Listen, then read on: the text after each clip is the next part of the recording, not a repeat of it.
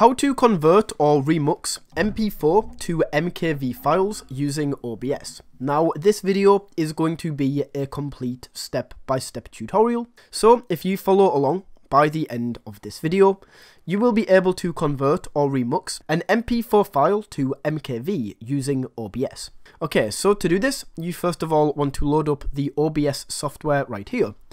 And once this has loaded up, click into File in this top left corner. From this drop-down menu, you will see an option that says Remux Recordings, so go ahead and click into this. And as you can see, that is going to load up the Remux Recordings area. Now from here, all we need to do is basically open up your folders section and find the MP4 file that you would like to convert. As you can see, I have mine right here. So once you have located this, just drag this in to the Remux recording. And as you can see, the target file is automatically going to be set to MP4 as well. So what we need to do is just go in and change this from MP4 to MKV, just like that. And then we can enter and hit remux. And just like that, if we now see a new video has been created, and of course, that is going to be an MKV file.